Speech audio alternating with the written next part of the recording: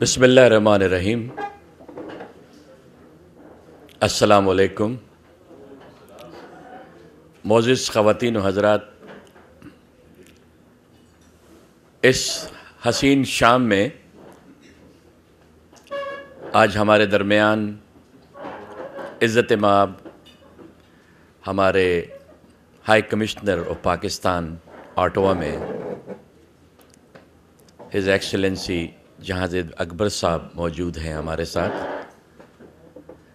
اس شام کا مقصد کوئی سیاسی یا کسی اور مقصد کے تحت یہ شام منعقد نہیں کی گئی، بٹ ہمارے جی ٹی اے میں پاکستانی کمیونٹی کی ہر دل عزیز شخصیت، جب دل کی بات آتی ہے تو ایک ہی شخصیت ہے، دل محمد صاحب. انہوں نے یہ سوچا کہ کیوں نہ اس پریزنس سے فائدہ لیا جائے، اور جیسے کہ آپ کو معلوم ہے کہ اس وقت پاکستان بہت سے چیلنجز سے گزر رہا ہے، اور اشد ضرورت ہے کہ ہم سب مل کے اپنے آئیڈیاز، اپنے ویژنز حکومت پاکستان کے ساتھ شیئر کریں اور لاہ عمل بنائیں کہ ہم کس طرح سے پاکستان اور حکومت پاکستان کے ساتھ اپنی مدد، اپنا ویژن اور اپنے آئیڈیاز شیئر کریں، تاکہ ہم ان چیلنجز سے what Pakistan is going through right now, we could help in our capacity as a Canadian, how we can pursue our MPs in our areas to see how they can help Pakistan in terms of rehabilitation of a very disastrous earthquake in Balochistan. Can you imagine the 7.7 on the Richter scale? Disastrous. But Alhamdulillah, we are a nation of ancestry. We fought many challenges in the past, and we will, inshallah, make sure that people are looked after, inshallah, Aziz. تو آج کی اس شام کا مقصد ایک تو ان سے ملاقات کرنا، and secondly is to hear what His Excellency wished to brief us a little bit. And if you have any idea or you want to share something with His Excellency, with the staff of the consulate office here, mashallah, all the executives are here. آج کی اس محفل میں high commissioner صاحب ہمارے درمیان community کی بڑی وہ شخصیتیں موجود ہیں جو پچھلے 40 یا 45 برس سے کمیونٹی کے ساتھ ہیں، پائنیئرز ہیں ہمارے، اور نئی بریڈ کے لوگ بھی ہیں جو آج کل سیاسی اور معاشی طور پر اپنا مقام بنا رہے ہیں. میڈیا کے حضرات بھی ہمارے ساتھ ہیں، اور اب میں چاہوں گا کہ اگر آپ میں سے کوئی صاحب اپنے خیالات کا اظہار کرنا چاہتے ہوں تو 2 منٹ میں آپ کو دوں گا. آئیے اور اپنے خیالات کا اظہار کیجیے کہ اس وقت جو موجودہ سچویشن ہے پاکستان میں، سیاسی اس کو نہ بنائیے گا. We are here as a naan پارٹیسن، we are here as a Pakistani. تو جس کی بھی جو بھی ایفیلیشن ہے، that is your personal thing, but to show our respect to His Excellency, he is our guest, and it's a function arranged by Dil Muhammad Saab, a prominent human rights activist, a businessman, entrepreneur, pharmacist by profession, and alhamdulillah, he's a leading figure in GTA.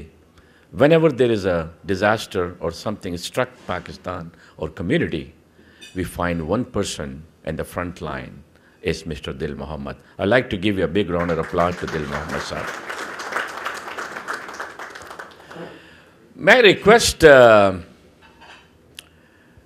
I see some senior friends, Janab Colonel Nazar Hussain Saab. Colonel Saab, آئیے. Please refrain 2 minutes each, because I would like to give as much as input from you. The whole idea is to get you involved in today's evening. Colonel Nazar Saab. अस्सलाम वालेकुम. ये 2 minute की speech तो नहीं हो सकती, इसे नहीं कहा जा सकता, लेकिन 2 मिनट में मैं अपने ख्यालात का इजहार ज़रूर करूं. सबसे पहले बहुत खुशी का मौका है कि अकबर ज़ेब साहब हमारे साथ हैं. अकबर ज़ेब साहब की जो पर्सनैलिटी है वो ऐसी है कि हम सब के लिए I think we are all going to miss him once he is away from us. ये ऐसी शख्सियत थी कि he was accessible to all. He was a man who was very humble. He was a man who would care for everybody and who would gladly listen to you with patience. तो ये बहुत बड़ी इनकी खासियत थी. And I think he was a dynamic and very, very impressive diplomat. We are certainly going to miss him. Now, जो आजकल की सिचुएशन है पाकिस्तान की, जो खान साहब ने कहा, उसके लिए ब्रीफली मैं आपको ये बताऊं कि हमारे पास जो हमारी लीडरशिप है उसमें कमी है जुर्रत की, मॉरल एंड फिज़िकल. उसके अलावा और किसी चीज़ की कमी नहीं है. अगर मॉरल और फिज़िकल जुर्रत आ जाए, जिसको करेज कहते हैं हम, फिज़िकल और मॉरल करेज में थोड़ा सा फ़र्क होता है. ये दोनों किस्म की अगर ये जुर्रत हो और ईमानदारी से आदमी मुल्क के लिए काम करना चाहे, मुल्क की बेहतरी चाहे, नहीं है कि हम ये मामलात को सीधा नहीं कर पाते. ये जो ऑल पार्टीज़ कॉन्फ्रेंस हुई है, this is all to my mind a hoax. ये कभी कामयाब हो नहीं सकती. वीव गॉट टू रिकग्नाइज कि दुश्मन है हमारे अंदर और उस दुश्मन को हमें ख़त्म करना है. और वो ख़त्म होगा उनके साथ जब जंग होगी, तो उनको लड़ाई लड़ना पड़ेगी उनके साथ.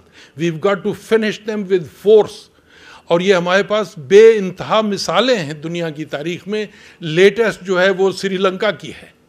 उन्होंने अपनी इंसर्जेंसी को फोर्स के साथ आर्मी के ज़रिए ख़त्म किया और बड़ा इफ़ेक्टिवली ख़त्म किया. उसके बाद ईरान ने ख़त्म किया. उसके बाद हमारे पास चाइना की मिसाल है. बहुत सारी मिसालें हैं. तो ये कोई वजह नहीं है कि हम बैठे उनके साथ और नेगोशिएट करें. नेगोशिएट भाई क्या करोगे, किसके साथ बैठोगे? उसके साथ बैठोगे जो आपकी कॉन्स्टिट्यूशन को नहीं मानता, उसके साथ बैठोगे जो मुसलमान ही नहीं है. कौन सा इस्लाम का काम किया उन्होंने, या इस्लाम का प्रचार कर रहे हैं? कुछ नहीं.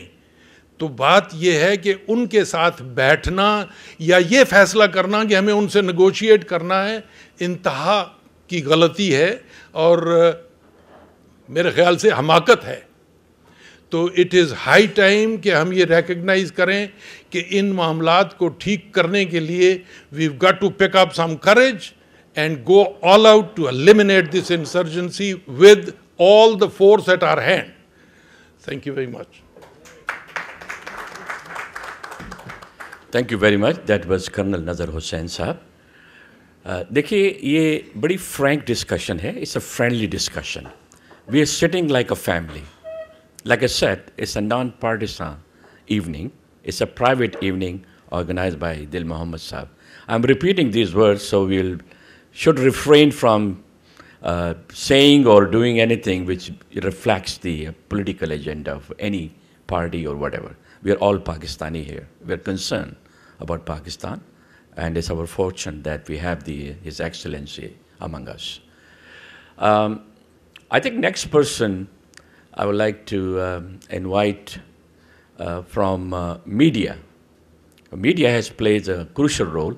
We have among us the largest Urdu newspaper, Urdu Times, Janab Azam Gondal Sahab. We have Waqar Gondal, and mashallah we have Latafa Siddiqui Sahab. We have Badr Munir Chaudhry from Afghar Pakistan and the representative of Geo Television. मैं दरख्वास्त करूँगा लताफ़ा सिद्दीकी साहब से कि आएँ और 2 minute अपनी ख्यालात का इजहार करें. लताफ़ा सिद्दीकी साहब is involved with Your Excellency with the Voice of America and also he publishes English language Canadian Asian News, very popular English newspaper. आइए तशरीफ लाइए.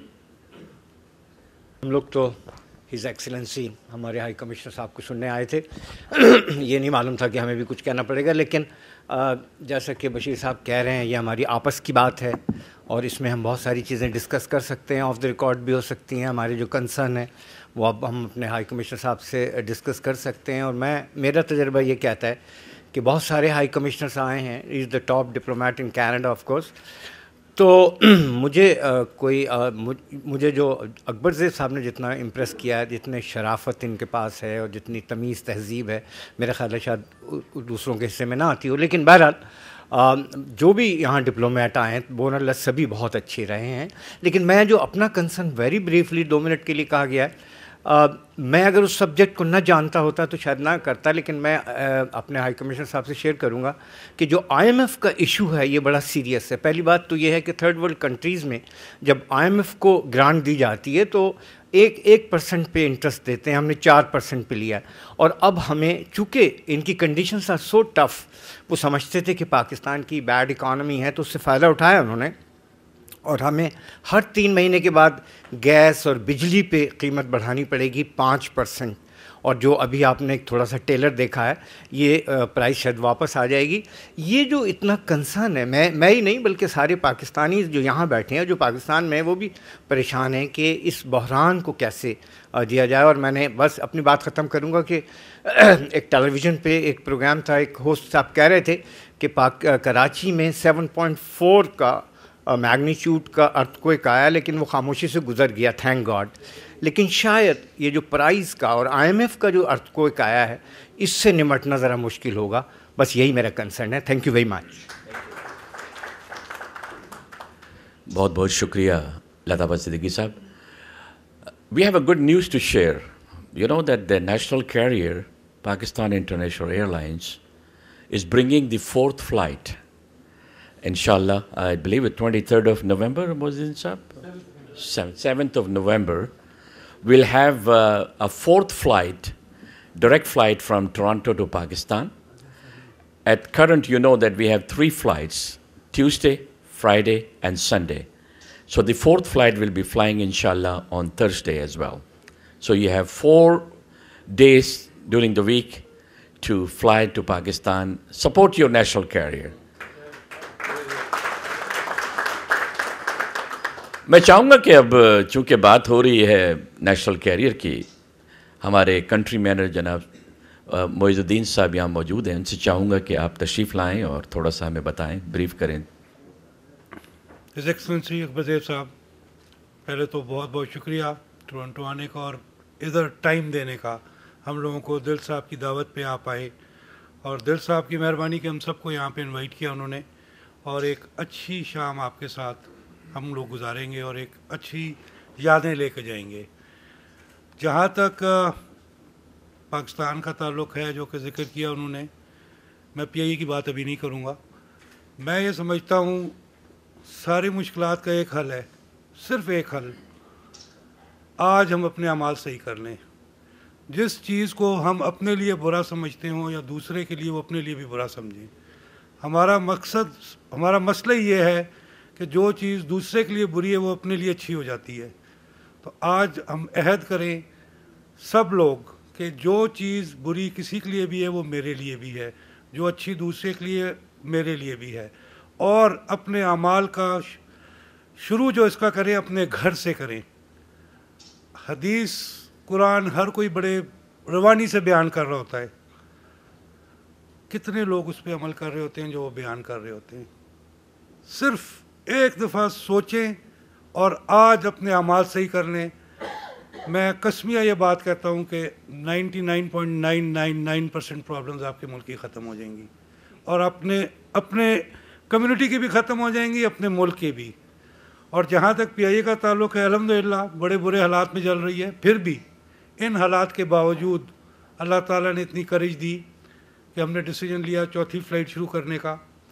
और वो ये नहीं कि ओवरनाइट हुआ, 3-4 सालों से स्टडी करते चले आ रहे थे और हमने ये देखा कि बहुत ज़्यादा सपोर्ट हमें हमारी कम्युनिटी ने दी.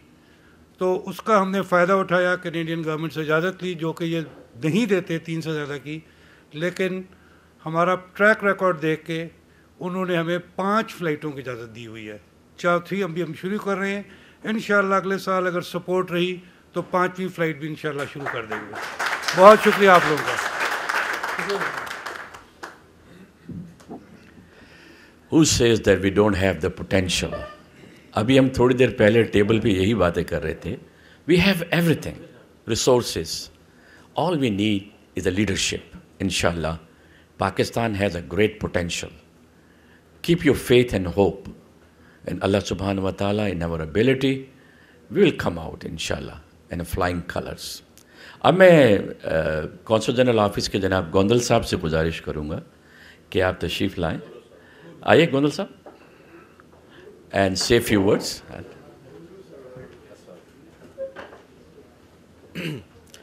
اعوذ باللہ من الشیطان الرجیم, بسم اللہ الرحمن الرحیم.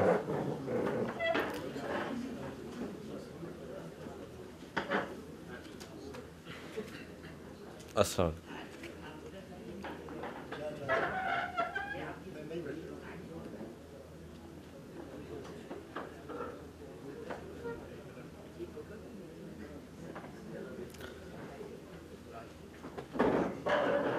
میں کونسلیٹ کی طرف سے ہائی کمشنر صاحب کو خوش آمدید کہتا ہوں, اور میں دل محمد صاحب کا بھی شکر گزار ہوں کہ انہوں نے ایک خوبصورت شام آج منعقد کی. تو اب جو ہم سارے پوائنٹس اٹھائے گئے ہیں, اور اس کے علاوہ جو حکومت کا موقف ہے اور جو پاکستان میں ہو رہا ہے, وہ ہائی کمشنر صاحب اپنے خطاب میں آپ کے سامنے پیش کریں گے. تو میں بس اتنا ہی مختصراً. شکریہ.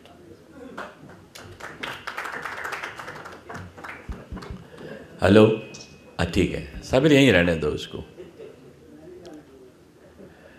اب میں گزارش کروں گا جناب ہمارے سی P F A, very prominent organization, Canada Pakistan friendship ایسوسی ایشن, مسٹر احسن قریشی جو ہمارے صدر ہیں, تشریف لائیں اور اپنے خیالات کا اظہار کریں. جی السلام علیکم ladies and gentleman. Bashir Khan صاحب سرپرائزز دیتے ہیں, مجھے نہیں پتا تھا کہ مجھے بھی کچھ بولنا پڑے گا. شاید دل صاحب آپ نے کچھ کیا. اکبر صاحب, thank you very much for coming, you are most welcome. We always like your presence hair.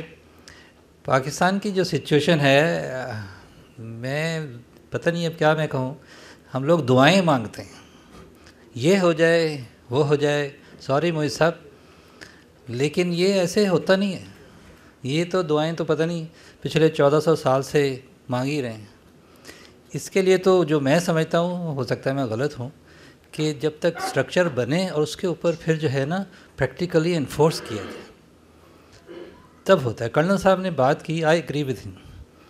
یہ اس کے بغیر یہ چیزیں نہیں ہوتی. ہم لوگ بیٹھے ہیں یہاں پہ, 40 سال مجھے ہو گئے, ہمیشہ پاکستان کا کہہ لیجئے جو بھی خیال رہتا ہے, دل رہتا ہے. میری وائف کی فیملی ہے, 45 ایئرز ہو گئے, ہمیشہ جاتے ہیں, کچھ نہ کچھ کوشش کرتے ہیں کہ ہم کریں. میرا اپنا خیال ہے کہ چیزیں جو ہیں یہ ایسے ہی چلتی ہیں all over the world. It doesn't happen کہ these people started doing it, but everybody should keep on doing something. I remember somebody mentioned a few years back that they said this guy, he was working in office, he was not working. He was saying, Pakistan mein halat bade kharab. Every little time he is going here, going there, Pakistan mein halat bade kharab. Pakistan mein halat bade kharab. تو ایک senior سے بزرگ انہوں نے کہا, اس کی طرح کمر تھپ تھپائی, انہوں نے کہا دیکھو بیٹا 1947 میں پاکستان میں حالات بڑے خراب تھے, چلتا رہا. 58 میں پتہ نہیں مارشل لاء آیا, پاکستان میں حالات بڑے خراب تھے, چلتا رہا. ابھی بھی اور بھی حالات ہیں, تم اپنا کام کرتے جاؤ, بیٹھے نہ رہو کہ حالات خراب ہیں اور جب بیٹھ گئے. تو میں سمجھتا ہوں کہ یہ چیز ضروری ہے کہ ہر کوئی اپنا اپنا کام کرے. اپنی طور پہ کہہ لیں کہ ہم لوگ کینیڈا میں رہتے ہیں, لیکن پاکستان کی صورتحال کو دیکھتے ہوئے خاص طور پہ جو انرجی سیکٹر میں تھا, میں اور میرے دوست ہیں, ہم لوگوں نے شروع کیا پاکستان میں سولر انرجی پاور کا بزنس. مجھے چوٹ لگی تھی اس لیے ذرا میں 4 مہینے سے یہاں ہوں, لیکن میرے پارٹنرز وہیں ہیں. الحمدللہ it's going ahead. It's going ahead. We have not touched the government yet because we feel that first we will, get our feet wet, well anchored, then we'll see. But thank God, around 45 projects, chote hamare, already they are on, and we are going mostly in tube wells. ہم اپنی کوشش کر رہے ہیں. میں سمجھوں گا سبھی لوگ جو ہیں نا اپنی اپنی کوشش کریں. سر دعائیں مانگیں, اچھی بات ہے, ہم سب مانگتے ہیں, لیکن پریکٹیکلی ہونا ضروری ہے. Sorry. Pakistan is the one of the best place to invest منی. جب بھی کوئی بات ہوتی ہے, یار بشیر بھائی کہاں پیسے لگواؤ گے, کوئی پتہ نہیں ہے. میں نے کہا یار پاکستان دنیا کا ایک بہترین ملک ہے, اگر آپ نے انویسٹ نہیں کرنا مگر دوسروں کو تو ڈسکریج مت کرو یار. الحمدللہ ایسی کوئی بات نہیں ہے. But you here and C it's a media campaign against Pakistan. Pakistan کو بڑے چیلنجز ہیں, بٹ انشاءاللہ ول کم آؤٹ. وی ول انشاءاللہ. We are nation of resilient and we will fight all these challenges inshallah in a short period of time. اب میں دعوت دوں گا جناب مشتاق انجم صاحب کو, جو ہماری کشمیر ویلفیئر سوسائٹی کے صدر ہیں اور بڑے سرگرم رکن ہیں ہماری ٹورنٹو کی کمیونٹی کے, اور ابھی حال ہی میں یہ پاکستان سے یہ اپنے فیملی کے ساتھ ٹرپ لگا کر واپس تشریف لائے ہیں پچھلے جمعے کے روز, اور اتنے کھانے کھائے انہوں نے, اتنا انجوائے کیا انہوں نے. تو یہ اس بات کا ثبوت ہے کہ پاکستان میں کوئی ایسی خطرے والی بات نہیں ہے. آئیے مشتاق صاحب, اور سچ بتائیے پاکستان میں کتنا انجوائے کیا آپ نے. بشیر صاحب نے اچانک بلا کے مجھے تھوڑا سا حیران کر دیا ہے. پاکستان میں تو جو چل رہا ہے جی وہ پچھلے 60 سال سے چل رہا ہے, اور وہاں میں نے دیکھا ہے کہ ہر آدمی رو رہا ہے لیکن ہر آدمی کھا رہا ہے, اور کسی کو کچھ پرواہ نہیں ہے. وہاں آپ کسی بیکری میں جائیں, رش لگا ہوا ہے, وہاں آپ کو باری نہیں مل رہی. کسی ریسٹورنٹ میں جائیں, آپ کو 20 منٹ کی ویٹ ہے پارکنگ لاٹ میں. پر ہیڈ میرے خیال میں منیمم جو اچھے ریسٹورنٹس ہیں 700 روپیز لیتے ہیں, لیکن اتنا رش ہے اور لوگ رو رہے ہیں. مہنگائی ہے. مچھلی والے کے پاس ہم گئے, 118 نمبر مجھے ملا. آپ اندازہ لگائیں. تو بہرحال ہمیں ہر ایک کو اپنا اپنا حصہ ڈالنا ہے جی, انتہائی خلوص سے, انتہائی نیک نیتی سے, اور اگر وہ کریں گے تو انشاءاللہ پاکستان کا کچھ نہیں بگڑنے والا. بہت شکریہ آپ کا. السلام علیکم. Mushtaq Saab is a very successful travel agent, and they cater for the Hajis and Umrah پہ جو جاتے ہیں ان کے لیے, اور سب سے بڑا گروپ کینیڈا کا ان کی فالکن ٹریول ارینج کرتی ہے. Keep up the good work مشتاق صاحب.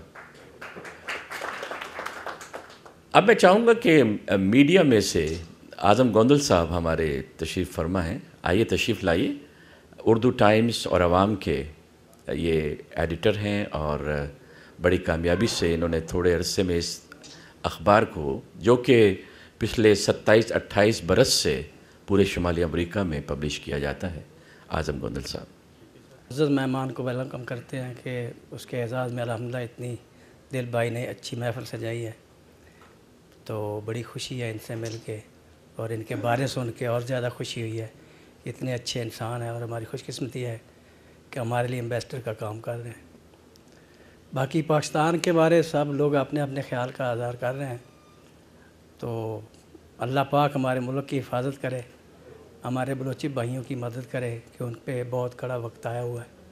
تو ہمارے ملک کے لیے دعا کرنی چاہیے ہمیں, اللہ پاک اس کے لیے بہتری فرمائے, اور جو کچھ ہو سکے اپنے حال سے حصہ ڈالنا چاہیے. Thank you. Thank you very much اعظم گوندل صاحب. میں گستاخی کی معافی چاہوں گا. اصغر گولو کو میں نے گوندل کہہ دیا تھا. اصغر صاحب بہت بہت معافی چاہوں گا, سوری.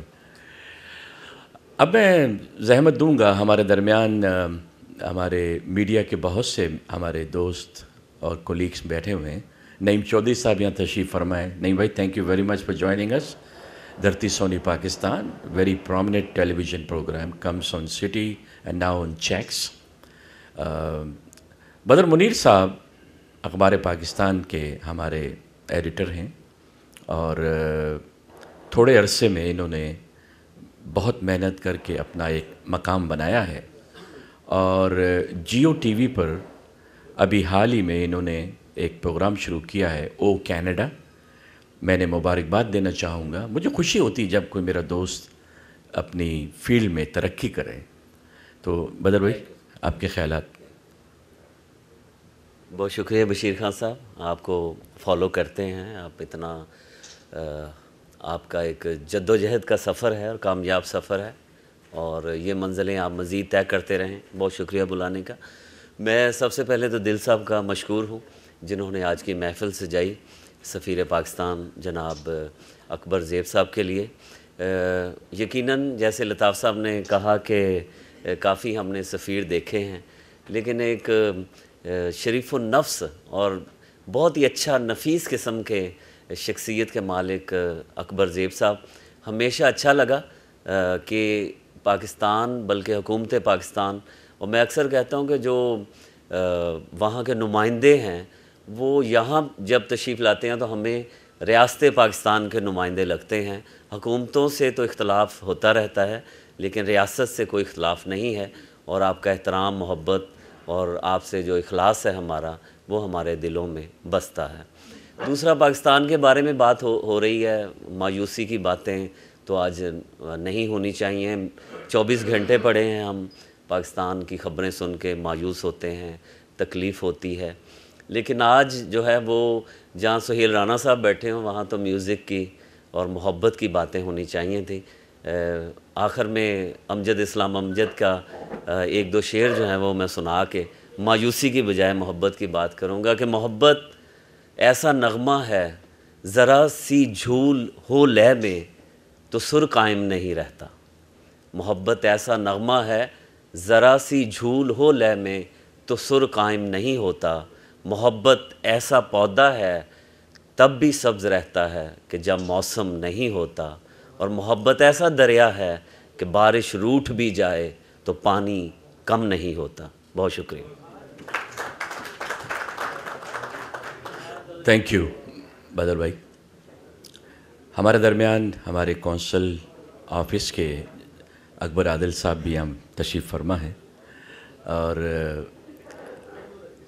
हमारे बहुत ही मुखलिस और जिस मेहनत से, लगन से ये कम्युनिटी को अपनी खिदमत देते हैं। शाह साहब, keep up the good work, thank you for that. अब मैं जनाब राष्ट्री साहब से गुजारिश करूँगा कि वो आएँ और अपने ख्यालात का इजहार करें। राष्ट्री साहब, he is a gentleman who has sitting on many committees, both provincial and federal. It's a long list. I don't have time to explain everything. आइए तशरीफ़ लाइए और अपने ख्यालात का इज़हार कीजिए। He is a future candidate for the Liberal Party of Canada, just to let you know, at the Mississauga Streetswell. बहुत बहुत शुक्रिया बशीर भाई। Good evening, ladies and gentlemen. It definitely is my honor to be addressing you all and welcome you, Your Honor.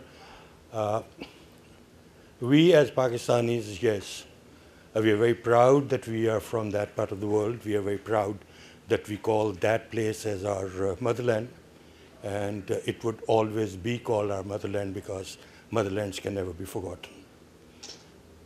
मेरा ख्याल है कि ये मेरी कम आएगी है कि मैं वहाँ के पॉलिटिकल सिस्टम के ऊपर या किसी और चीज़ के ऊपर भी कोई कमेंट पास कर सकूं। अभी चंद महीने पहले ही 18-20 करोड़ आवाम ने वहाँ पर अपने नुमाइंदे चुने हैं और मेरा ख्याल है कि वो नुमाइंदे इस काबिल हैं कि पाकिस्तान की प्रॉब्लम्स को सॉल्व कर सकें।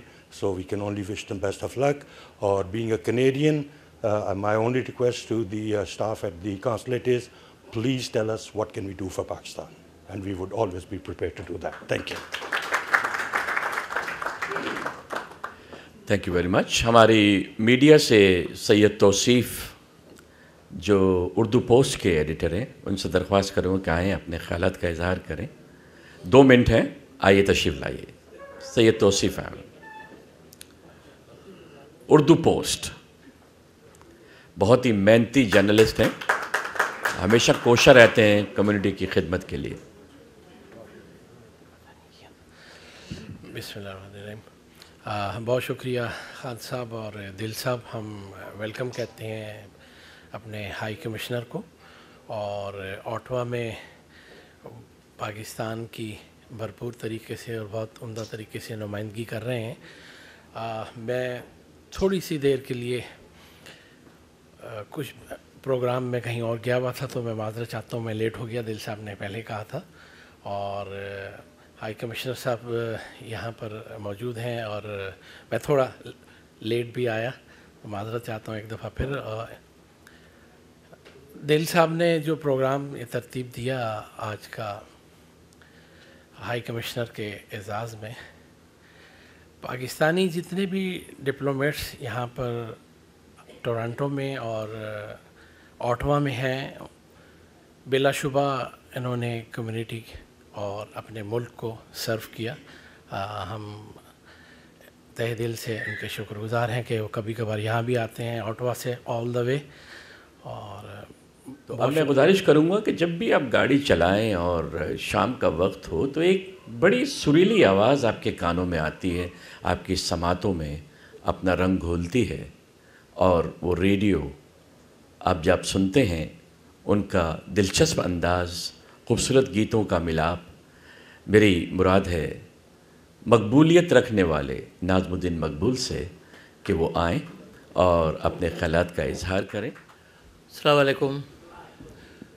جن سے مل کر زندگی سے عشق ہو جائے وہ لوگ آپ نے شاید نہ دیکھے ہوں مگر ایسے بھی ہیں. بہت ساری باتیں ہو رہی ہیں پاکستان کے تعلق سے. پہلی بات تو ہے کہ دل محمد صاحب کا میں بھی مشکور ہوں. آئیکن ٹریول ایک نئی ٹریول ایجنسی کھلی ہے جو دل صاحب نے کھلی ہے, اس میں ہم بھی کام کرتے ہیں. کچھ لوگ ابھی تک اس کی سروسز سے فائدہ اٹھا چکے ہیں انشاءاللہ. تو پاکستان کے تعلق سے بہت ساری باتیں لطافت بھائی نے کی, اور بدر صاحب نے کی, توصیف صاحب نے کی, اعظم صاحب نے کی.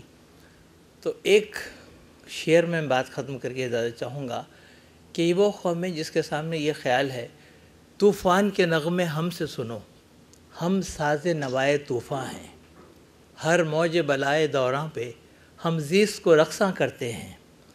منزل کا نشاں ہم پوچھیں کیا, ہم خود ہی نشان منزل ہیں. ارمان بہاراں کون کرے, تخلیق بہاراں کرتے ہیں. شکریہ.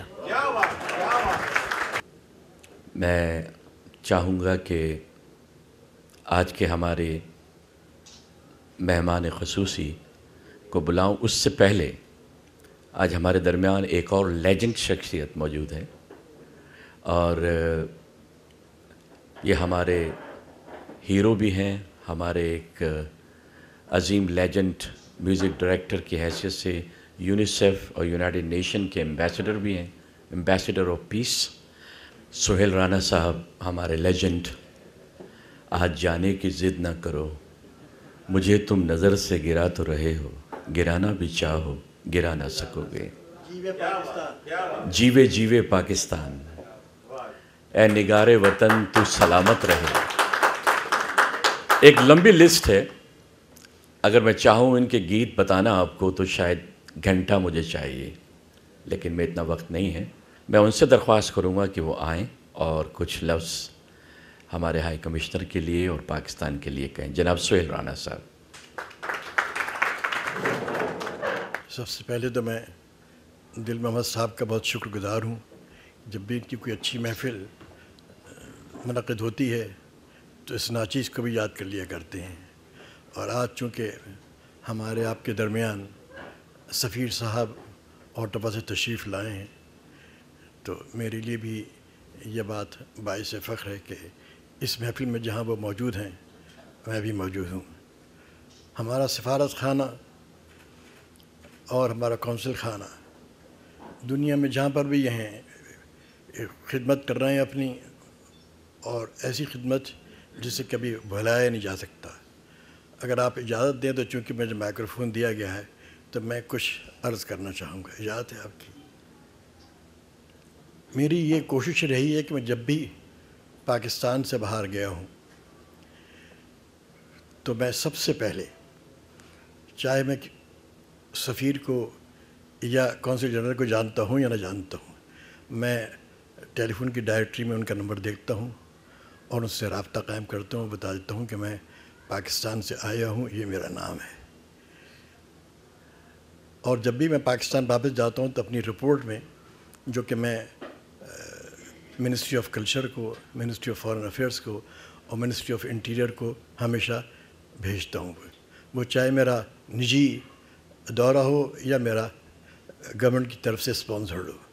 لیکن ایک واقعہ ایسا ہے جس کی وجہ سے میں یہ بات کہنا چاہ رہا ہوں۔ تو زیب صاحب، آپ کی اجازت سے یہ 2 لفظ، میرا جانا ہوا چین، یہ بات ہے 1985 کی۔ تو وہاں ایک سمپوزیم تھا آن پیسیفک میوزک، تو کوئی 30-35 کمپوزرز اس خطے سے وہاں موجود تھے، مجھے بھی دعوت دی گئی تھی تو میں بھی وہاں موجود تھا۔ لیکن سوائے ایک جو کہ ترکی کمپوزر تھے جن کو میں جانتا تھا، اس کے علاوہ میں کسی کو نہیں جانتا تھا، اور چین میں میری کسی کے ساتھ شناسائی بھی نہیں تھی، اور وہاں ہم نے 10-12 دن گزارنے تھے۔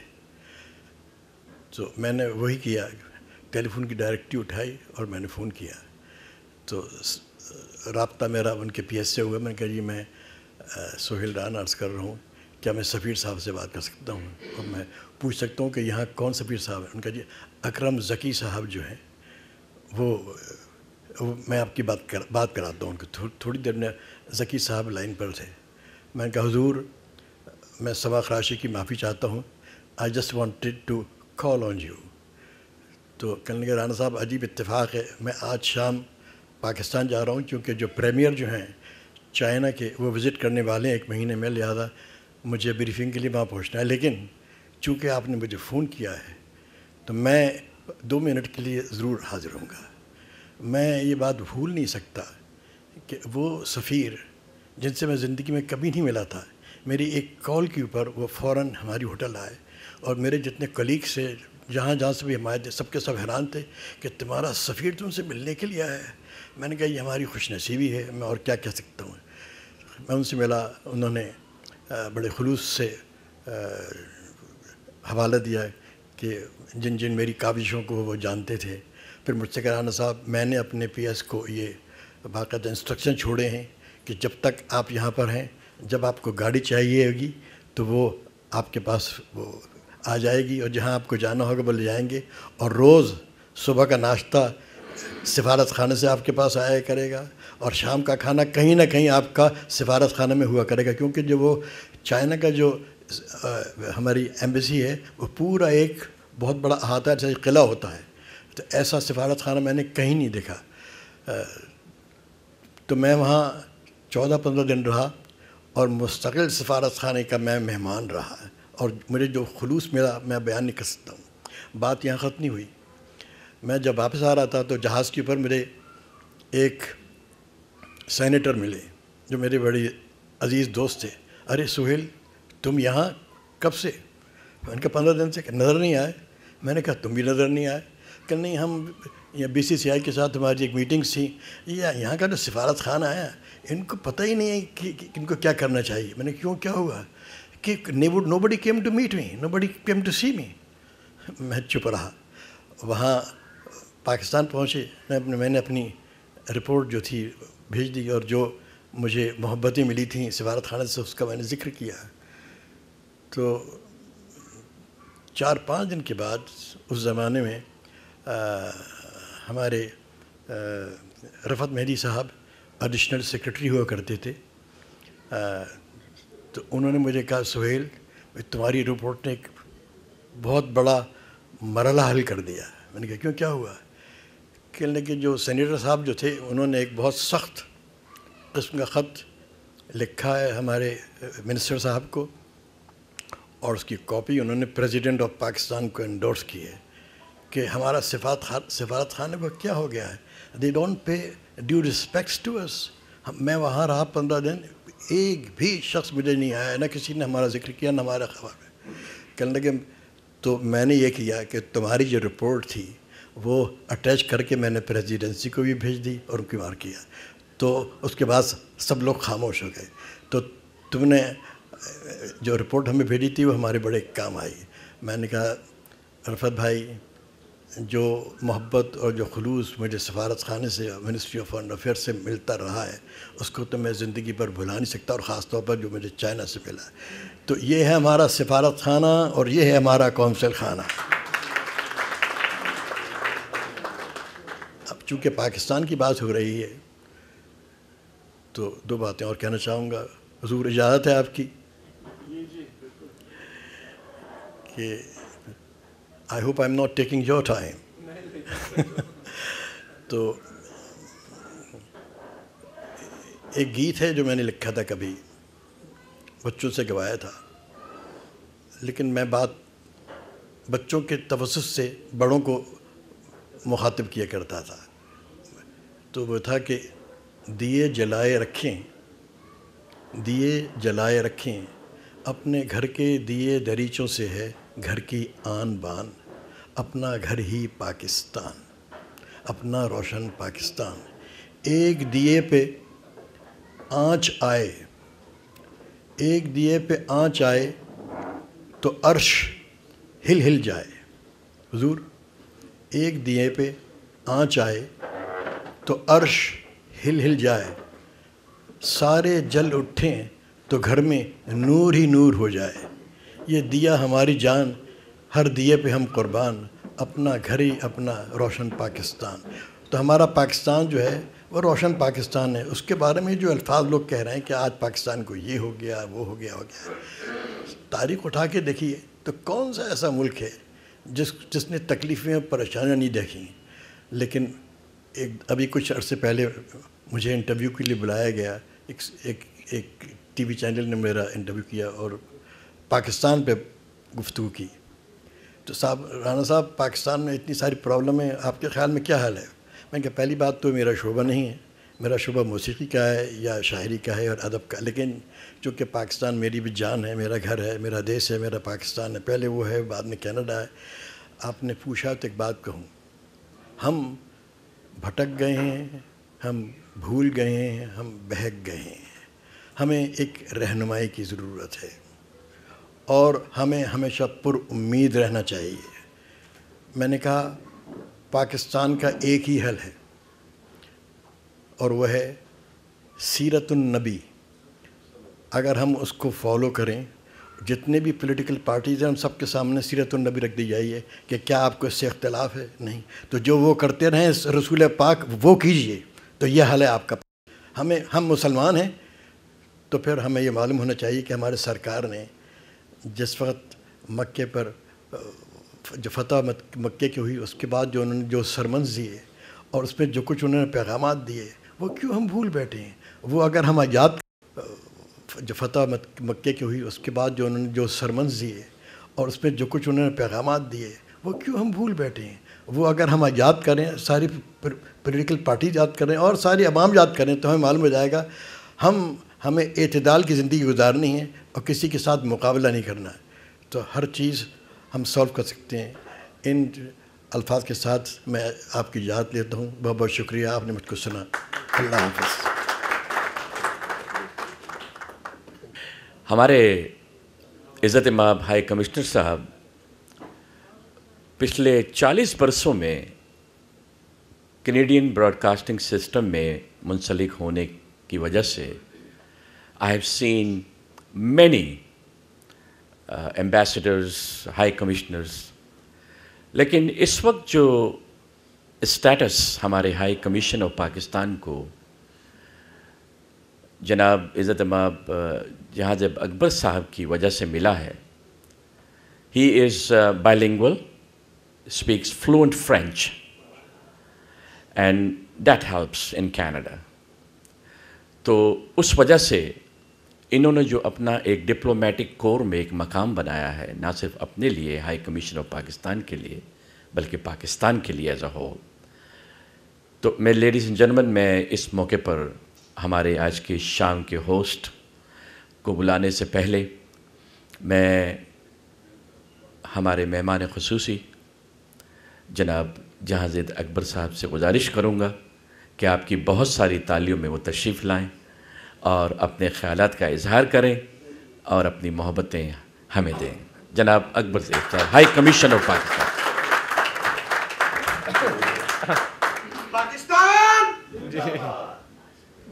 बिस्मिल्लाहिर्रहमानिर्रहीम। मेरे ख्याल में it might be appropriate for me also to take 2 minutes, like everyone else has. तो सबसे पहले तो मैं शुक्रिया अदा करूँगा दिल मोहम्मद साहब का, और जिसकी वजह से आज की ये महफ़िल सजी है, और शुक्रिया भी आप लोगों की मोहब्बत का जो कि बार बार मुझे टोरंटो ले आती है। Let me say that sort of Toronto is a unique place in the world, not just in Canada. It symbolizes Canada's multiculturalism. This is a place where most of the Pakistanis are residing presently and doing extremely well. Pakistan के हालात पे तो काफ़ी लोगों ने बातें कही हैं, और मैं समझता हूँ कि हर एक ने अपने दिल से कही हैं। तो I agree with a lot of things that has been said about Pakistan. मैं सिर्फ इतना कहूँगा कि this is a very difficult time in our history, in the history of our nation. I don't think we've had such a difficult time before. We've been through a lot, of course. The time of partition was very, very difficult. We've had other challenges, but अभी जो हमारे पे जो मुसीबतें और मुश्किलात जो आन पड़ी हैं, मेरे ख्याल में we've never witnessed this in our history before. And the suggestions that we've received, I think, from some of you, which represents a Canadian Pakistani point of view, I think will be well taken. Let me mention a few things that have been mentioned. Certainly the IMF का ये है कि it's a bitter pill that we have to swallow. जैसे Ayatollah Khomeini ने कहा था कि making peace with Iraq is like drinking poison. So this is something that has to be done at this stage in our history. And as I said, the government of Pakistan doesn't like the IMF loan. I don't think the people are very much for it. But this is a time when you have to make temporary economic measures in order to put your economy back on rail. But as I said, this is a temporary measure that we have to take. And once the economy is strong enough, then you won't resort to the kind of loans that we've taken from the IMF. Security, of course, is the primary preoccupation of the government, because that is the primary duty of any government in any country. But because of the situation in Afghanistan, we face great difficulty in terms of controlling the security situation in Pakistan. But let me, जैसे कि कुछ लोग आपने कहा है, this is a situation that has to be dealt with head on. But every government, sort of, once it comes to power, tries to resolve it through different methods. The first method, of course, is through peacefully and through negotiations. But जैसे कि हमारे कुछ दोस्तों ने कहा है, these are people that are out to destroy the fabric of our society. ये बात समझ नहीं आती कि ये कैसे मुसलमान हैं जो मस्जिदों में बम रखते हैं, जो कि बाज़ारों में बम रखते हैं. One doesn't know their grievances. They might have grievances against the West. We've up to now lost at least 80,000 people in suicide bombings. 5,000 of our security forces have been killed. So this is the kind of situation we are facing. Of course, there's great challenges in the economy, partly because of what's happening in the world these days. So the present government that has come to power, it may be a little soon to pronounce any verdict. I think the question remains open, but there is an effort to try and bring all these problems under control. And I think, as some of you have said, you need to keep up hope, उम्मीद हमें वो रखनी चाहिए, और belief, let's say, in our destiny. मैं बस ये बात कहूँगा कि हमारी जो diaspora है, particularly in Canada, I think that is greatly valued. They have enormous contributions to Pakistan's development, to Pakistan's well-being. Whenever, जब भी पाकिस्तान में कोई बुरा वक्त आया है या मुश्किल का वक्त आया है, तो all of you have come together as one, regardless of party affiliations, regardless of ethnicities, regardless of sects. So this is my experience, and I think the people of Pakistan are extremely grateful to you, and you have enormous contributions in, let's say, promoting education in Pakistan, promoting Pakistan's health sector, and this is what is enabling Pakistan to develop. This is enabling Pakistan to come out of its present difficulties. तो यही कुछ बातें जो थी मैंने आपसे वो करनी थी. In terms of Canada-Pakistan relations, I think we are on course. This is a special relationship that we enjoy with Canada. After the Canadian withdrawal of forces from Afghanistan, there is some people feel that there may be a lessening of the intensity of the relationship.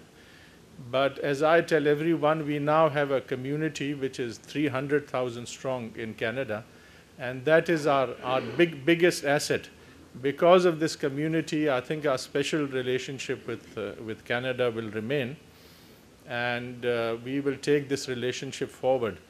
Already there have been important strides in the relationship. We have important investments that are in Pakistan made by Canadian companies.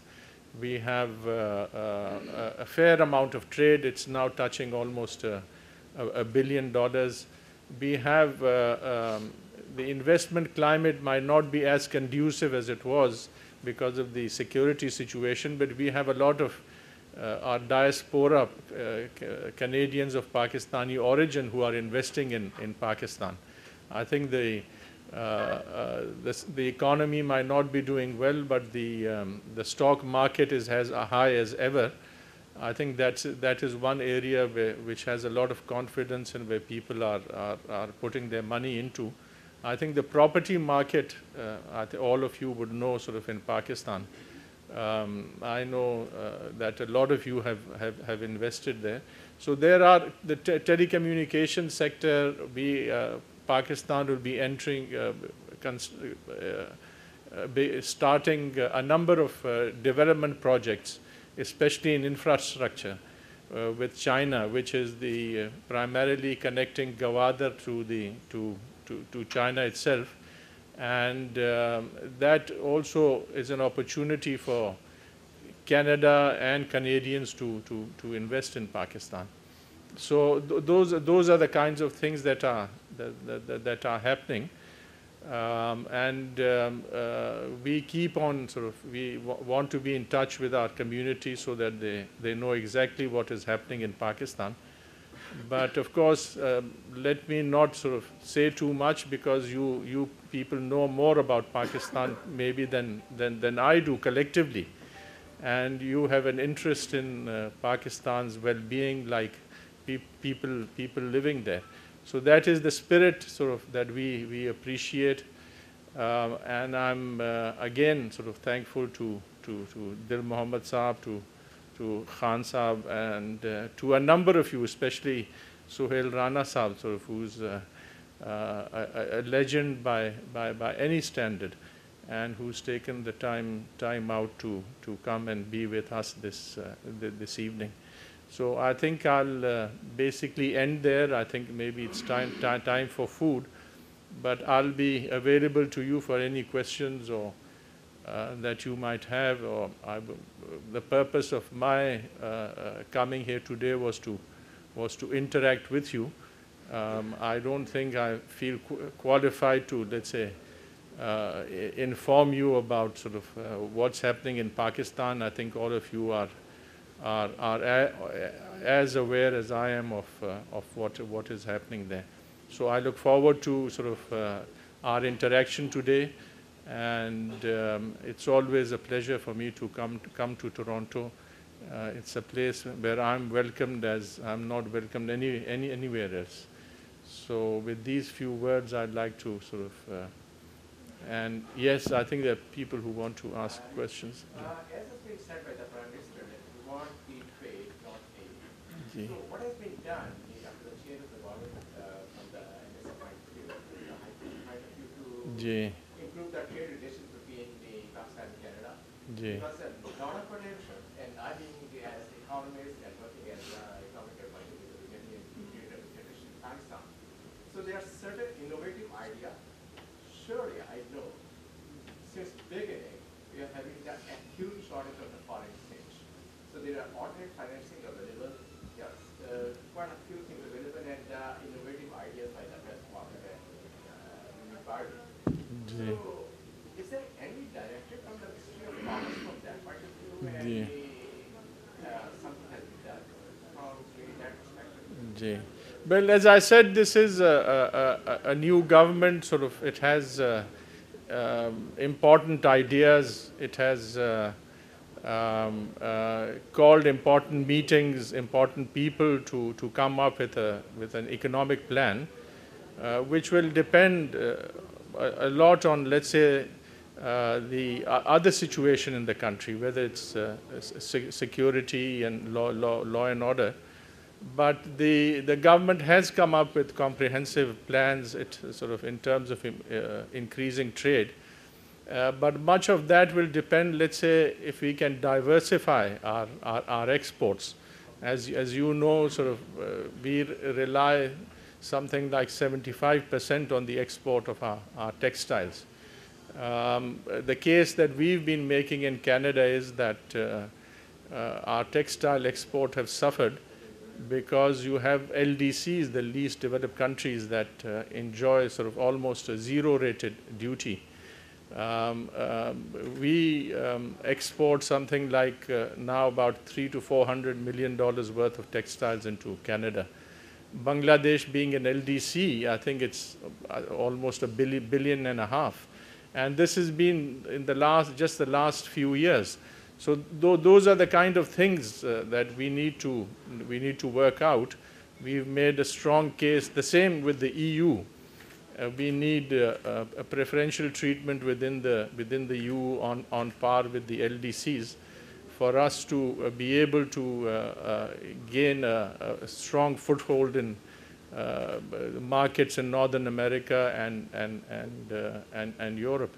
So as I said, strong directive issued to all the embassies in terms of attracting investments into Pakistan, in terms of increasing trade. But as I said, you have to give a little time to the government and these policies to fall in place. It may be a little too early to judge them.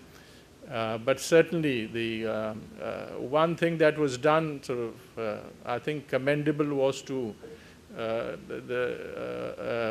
ease the circular debt, which will enable, let's say now, the production of greater electricity, which in turn will then have an impact on the economy. And in that respect, I think it was unavoidable to take the IMF loan. As I said, that's a bitter pill that sort of we had to swallow, but there was no alternative at this stage. You had a huge circular debt that you had to return. You owed, I mean, sort of, you had a huge debt for a long time. So you needed some breathing space there.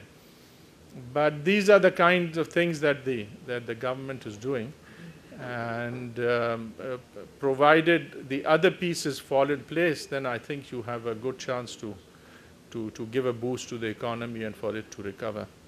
As I said, sort of areas like the stock market, maybe the property market, those are areas that are thriving in Pakistan. But of course, ultimately you have to develop a strong industrial base for your economy to move forward. जी जी मैं 89 से, क्योंकि सारे पाकिस्तानी हैं, मैं 89 से राष्ट्रीय Canada रहा, मैंने आज तक कोई ऐसा कौंसल जनरल नहीं देखा कि जो इमरान अली चौधरी ने आज तक काम किया है इधर। इससे पहले मैं आज तक मैंने कोई काम करते हुए नहीं देखा। मैं उनके लिए दुआ गो हूँ को हमेशा के लिए यहाँ रहें, हमेशा दुआ करता रहूँगा। We hope that all our diplomats can be like that, huh? Definitely. Yeah, I'm happy. That's why, you know.